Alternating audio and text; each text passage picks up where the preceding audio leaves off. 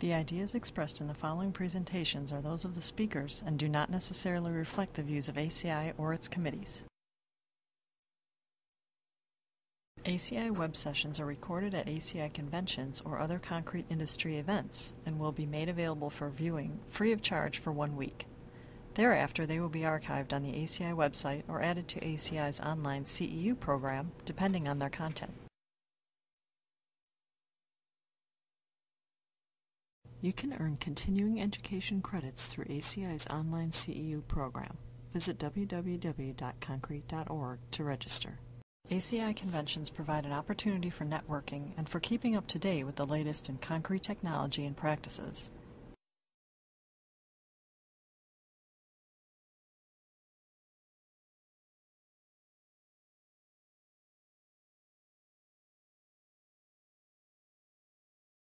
Our next speaker today is Tim Taylor. He is the president of American Concrete Technologies in Fort Worth, Texas, and they are a leader of polished concrete in the southwestern United States.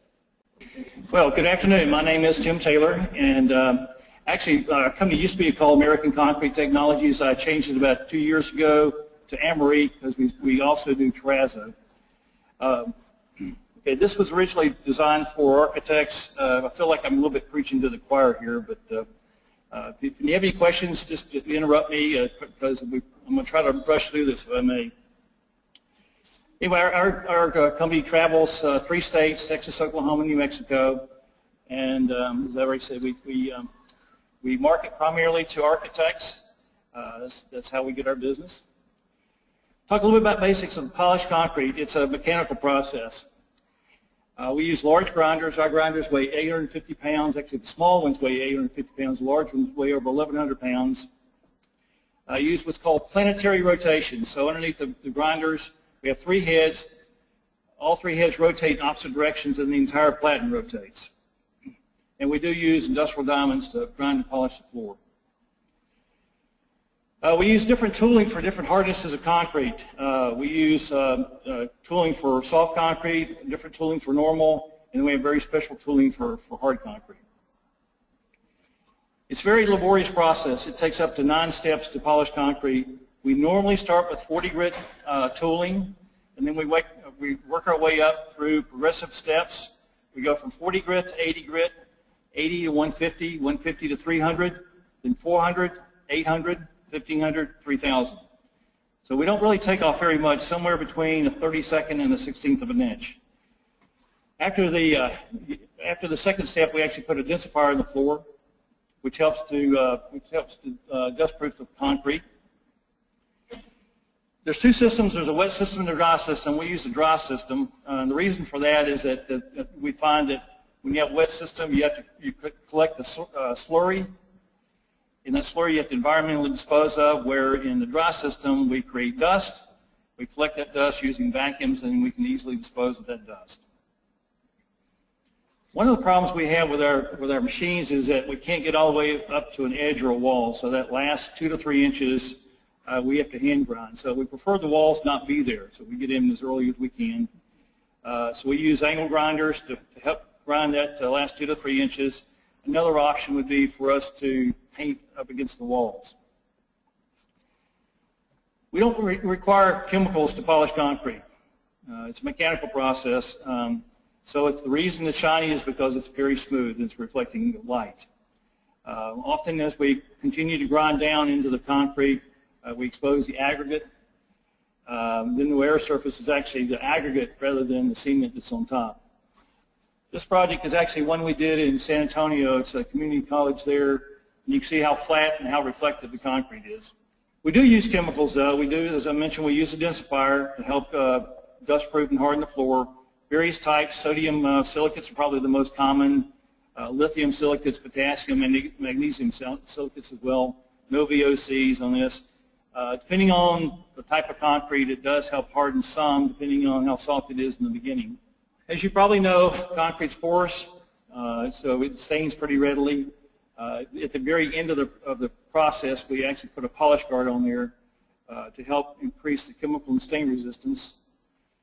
So what's going to happen in this case, it's not a sealer per se, we call it a sealant. It's chemically reacting with the concrete. It's going to repel stains like coffee, ketchup, mustard, vinegar, things like that. This is a photograph I took in Albuquerque. One of the managers of this industrial supply company actually came and poured coffee on the floor. Got me about 4 hours and said, "Let me see you get this up." We actually took a damp cloth and just wiped it up. So what we do is we come at the very end of the project. We actually, after the construction process, we actually take a high-speed burnisher, buff the floor, apply the polish guard, and rebuff the floor. At that point in time, it's really ready for the owner to move in. For a number of cost benefits of polishing concrete, I usually get two questions anytime I talk to, especially an architect. The first is it slippery? And the answer is no.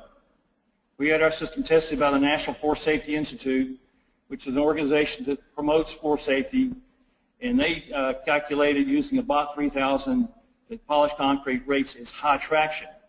So again, and this is a wet test. So it has a static coefficient reading of above a 0.6. OSHA and ADA has a recommendation of 0.6 or higher. OSHA has a 0.5, and this exceeds both of those. Any questions so far, by the way? Yes, sir. The polish guard, is that a sodium silicate or something like that? Part of it is, yes. There's some other chemicals in it as well, but part of it is either a sodium silicate or lithium or another chemical like that that's going to chemically react with the concrete. The other question I get is how much is it? And that really depends on the size of the project, how much grinding we do, complexity of it, and things like that. The prices we're normally seeing somewhere between $2 and $5 a square foot. We've actually been redoing we've actually gotten more efficient, tooling's gotten better, and we're actually seeing some projects actually below $2. The real beauty of polished concrete is really long-term maintenance. So we're finding that the people that care about long-term maintenance are starting to use a lot of polished concrete. Right now I've got crew heading to New Mexico. We've got 3 schools we're going to be doing in New Mexico. Today I've got crews working on a private school in Midland, community center in Orange, Texas. And the real reason for this is long-term maintenance. It's very easy to maintain. I was actually asked by the Dallas Independent School District to give them a break-even point between polished concrete and VCT, using the same maintenance program that they have, with the exception of having to strip and re-wax the floor. The break-even point was 1.5 years. So in 1.5 years, polished concrete's cheaper than VCT. So what we do, the recommendation is that you, depending on how much traffic's on the floor, come in about on high traffic floors, 3 to 5 years, take a high-speed burnisher using these diamond-coated maintenance pads, just rebuff the floor. On a low traffic floor, probably 5 to 7 years. So again, this could be done. These things are rated at 20,000 square feet per hour, so you can actually rebuff an entire floor in just a matter of a few hours. So when you consider maintenance, polished concrete really is very, very inexpensive. These are some flooring options that we compare to polished concrete. 10,000 square feet at $3.25 a square foot. The average cost per year is about 32 cents compared to an epoxy terrazzo at more than double that price at 77 cents. The VCT is coming in at 5 times the price of polished concrete at $1.62. So if it's done properly, it's going to be a lot more expensive to maintain. So the question is, when to come in during the construction process? The question was asked, do we have to wait 30 days? And actually, we don't. We can actually come in as early as 5 days after the concrete's been placed. We've been told in our industry that 28 days is the golden rule. We started doing it earlier and earlier and earlier. In 5 to 7 days, it's really about the earliest we come in. 4 days, it's still a little green. But we did a whole subdivision in Austin where they pour the concrete, and 5 days later we're in there polishing and grinding it. We do recommend that the concrete be protected after we polish it. There's a number of things you can do. There's cardboard. There's actually a new peelable product that you can actually put it on as a liquid and peel it off later. This helps protect it during the construction process because we don't put this polish guard on until the very end. One of the problems with existing concrete is that there may be holes in the floor. Sometimes when you move walls and things like that, there's falls in the floor where the the studs have been shot down. You can actually go in there. We can actually color blend those patches to the floor. Again, when we finish it, still looks like a patch, but it's going to be color matched. We don't really require a special mix design. Anything 3,000 psi, however, will work. You can use fly ash or the pozzolans in the mix. We do care about how it's cured. We want it to be cured properly. A wet cure is by far the best cure that we can use. Also, a dissipating curing compound. The other thing we care about is floor flatness. We're going to try to flatten the floor, but we prefer that it be very flat in the beginning. We like an FF number, floor flatness number of about 50, which is about 1/8 and 10 feet. We don't always get that, so it creates more of a burden for us. A couple of ways to do that. The best way to get a flat floor is using a laser screed. Another way to get that is to use a float pan on the bottom of a power trowel. But this is very important to us. As you know, concrete cracks. The question is where. You try to tell it where. It doesn't always obey that. So when you have a crack in the floor, what do we do about that? And we actually have a system that we use for that. We actually pour a liquid on the floor. It's a latex material, blends with the dust from the concrete. The machine actually, we do this early in the process, the machine actually pushes that grout into the cracks. Cementitious, as we polish up the floor, that crack is polished as well. So it ends up looking like a vein in the floor rather than an ugly crack. We can also vary the sheen. The highest sheen we go to is 3,000 grit, which is a full gloss. We can also cut that back to 1,500, which would be like a semi-gloss, or an 800 grit would be like a satin finish. So we find that most people want a glossy finish because gloss represents clean, so they want it to look clean. But sometimes people want it to, for cost reasons, maybe cut it back a little bit. We can also vary the amount of aggregate that we expose. Most people think concrete's gray, and actually concrete's not gray. Cement's gray. There's other colors in the concrete that as we start to grind, the concrete starts to expose. The first thing you see when you start to grind concrete is you start to see the sand that's in the concrete. So as you continue to grind down, you're going to see more and more of the aggregate, creating a very terrazzo-like effect. So the real difference between this and this is really how much we've been grinding the concrete. Now this is a pea gravel, but obviously you know there's aggregate in all concrete, so we continue to grind down, we're going to see whatever the natural aggregate that's in that concrete. I think the oldest project we've ever done was a facility in Amarillo, 100-year-old building. That aggregate's probably never been exposed. As we ground down heavily on that floor, we expose aggregate, making a very terrazzo-like effect. A lot of times people want color in concrete, so obviously the best way to put color in concrete is to put it in as an integral color, to put the mix into the truck. So we can add many colors. The other way to do it would be actually to put a dye in the concrete. So this can be done at any time. Obviously, an integral color has got to be done in the truck as a new pour, whereas we can dye the floor at any time. This is actually a wine and beer spirit shop in Houston. Notice it's got lots of different colors in the floor, very vibrant colors. This is different from an acid stain. A lot of times people think that this is an acid stain. Actually, these are dyes and not acid stains. Acid stains are chemically reacting with the concrete. This is literally dyeing the concrete.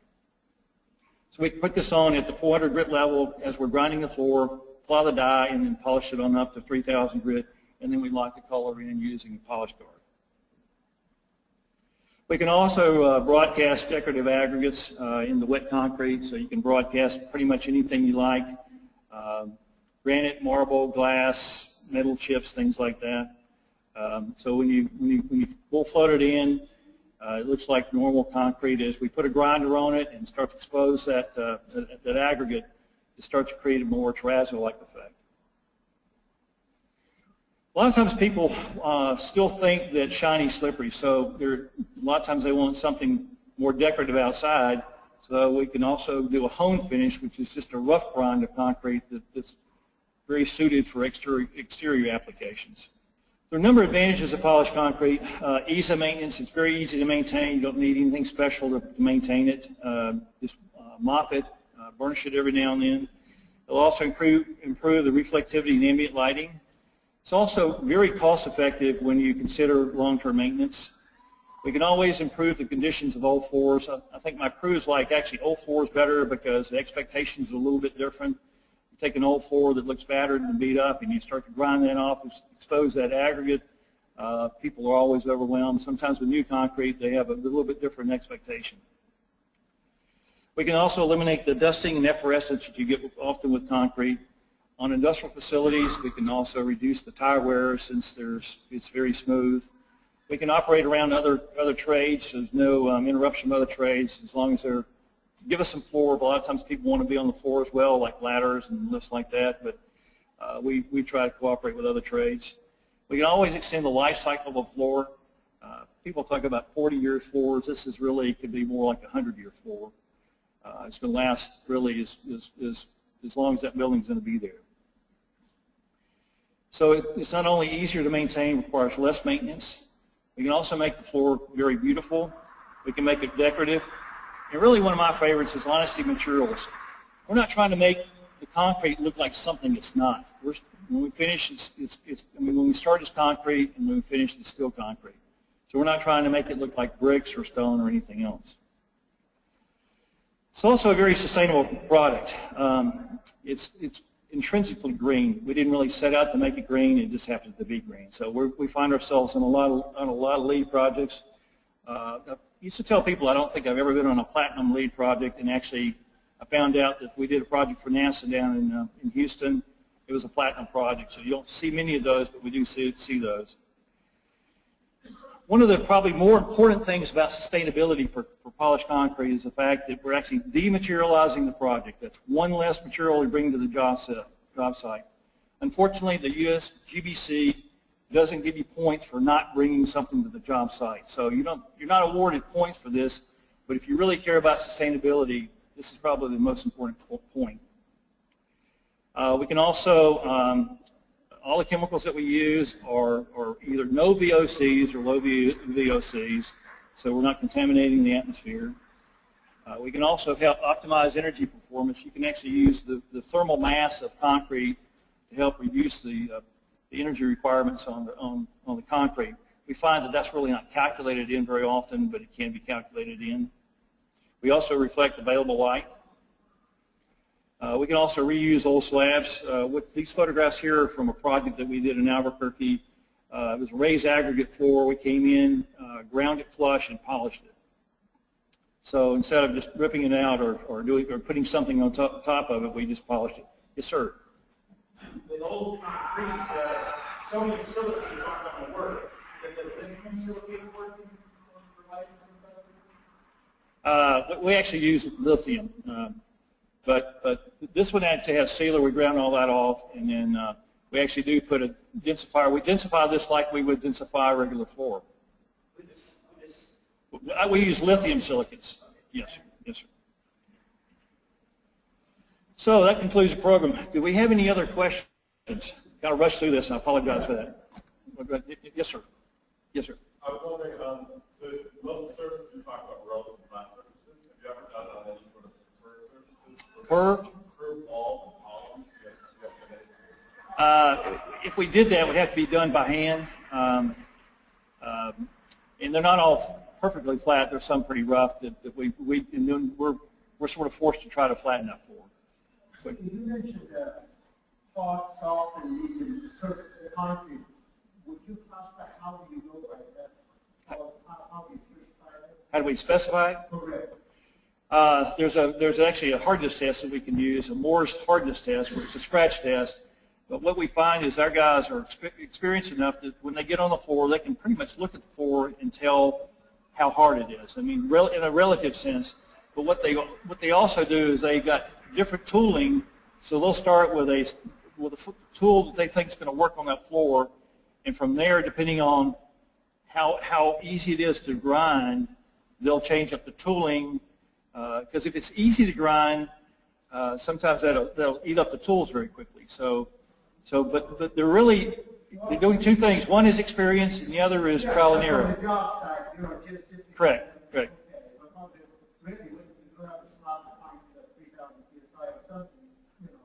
Yeah, but well, there's also a Swiss hammer. We've talked about using a Swiss hammer. because that's got to measure the hardness of the surface, which the PSI might be something completely different. And that, For example, I will use it for this purpose, so that's for the compressor. well, but it's also going to measure the hardness of the surface. At least that's and that's all I care about is the hardness of the surface. About 1/16 of the inch from the top. Right. Any other questions? By the way, Leo helped me make about half these samples that we have here, so Leo fill in. All right, any other questions? Okay, appreciate it. Thank you.